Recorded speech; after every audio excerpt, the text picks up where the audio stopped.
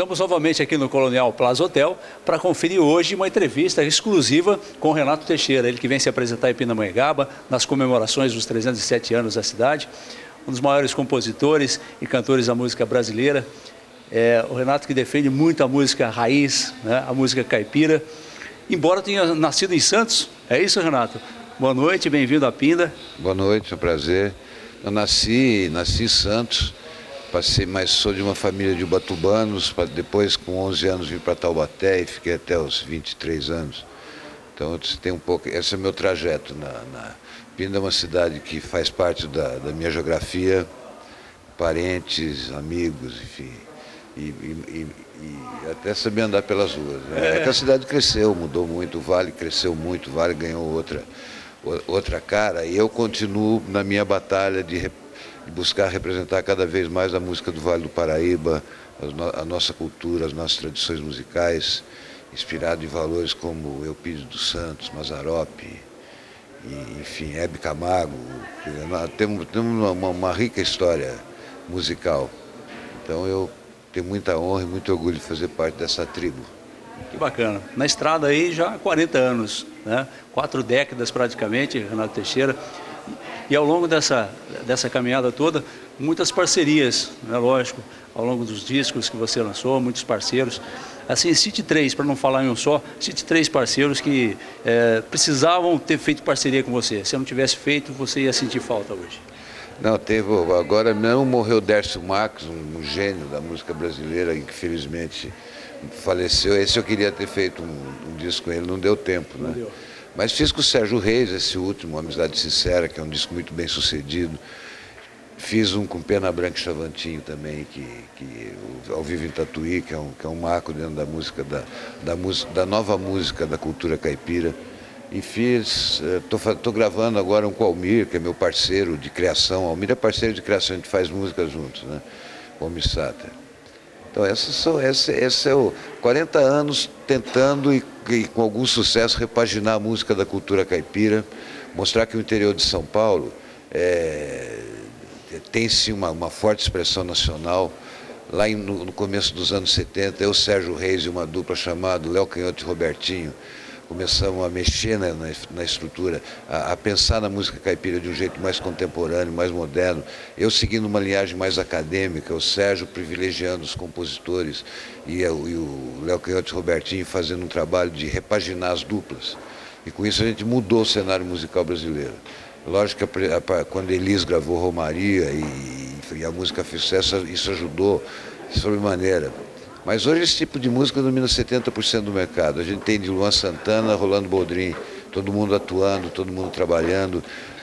Eu mesmo, minha média de show é 10, 15 shows por mês, o que eu faço sozinho, mais o que eu faço com o Sérgio. Estamos a todo vapor mostrando que o interior, principalmente o interior de São Paulo, tem muito a dizer para o resto do Brasil. Além do fator econômico, do poder econômico, dessas coisas, tem uma expressão cultural que precisa ser considerada assim. Renato, a gente vive um momento hoje na música brasileira, tem muita coisa boa, mas também tem muita coisa ruim, né? Como é que você enxerga hoje o sertanejo universitário? Como é que você enxerga esse movimento que se iniciou aí alguns anos atrás e está bastante voraz, né? É voraz. Lança-se um disco e a cada um mês se muda a faixa. Como é que você enxerga essa música brasileira hoje? Essa é a dinâmica atual do mercado. Quer dizer, o mercado, a dinâmica do mercado acompanha a evolução, né? Social, essas coisas. Música ruim, música boa sempre vai existir, entendeu? Sempre vai ter música que a gente gosta e música que a gente não gosta. Eu acho que o importante é que a gente se organizou de uma forma muito profissional. Hoje o mercado da música no Brasil é um exemplo para o resto do mundo. Os nossos artistas cumprem as suas obrigações, investem no trabalho deles e fazem o que precisa ser feito. O problema de conteúdo, isso eu prefiro delegar isso a já um problema de governo, de Estado, que precisa dar mais educação, mais cultura, mais lazer, mais alimento, né, mais saúde para o povo, que aí melhora, entendeu? Essa é a nossa realidade, né?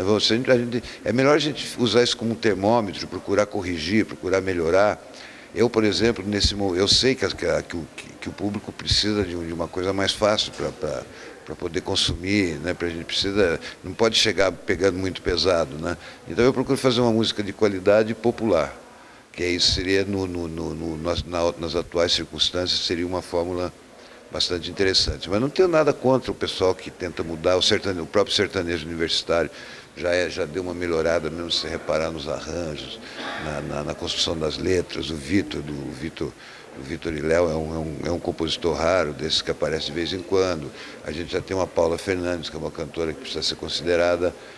Enfim, o trem está andando, entendeu? E isso é muito bom. Que legal. Fala um pouquinho desse show que você traz hoje para Pindamonhangaba. Esse é o meu show de estrada, é um show de compositor, onde eu canto as minhas principais músicas, as músicas mais conhecidas. E eu sei que o povo daqui, assim como o povo do Vale, de modo geral, se identifica muito com a minha música, e vai ser uma noite muito, muito prazerosa, como são todas as noites, quando eu venho para cá, para esses lados, mostrar minha música, mostrar minha arte. Que legal. Renato, obrigado por ter atendido a gente aqui com exclusividade, aqui para a TV Vale Flash, também para a Rádio Princesa FM. Um grande abraço, um grande show para nós hoje em Pinda. Se Deus quiser, um abraço.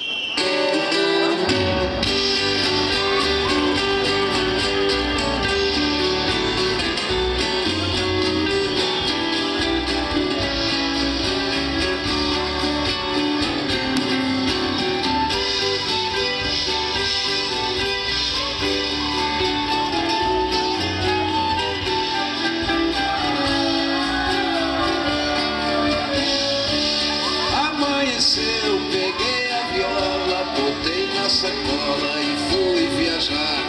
Amanheceu, peguei a viola, botei na sacola e fui viajar. Sou cantador e tudo nesse mundo vale pra que eu cante e possa praticar.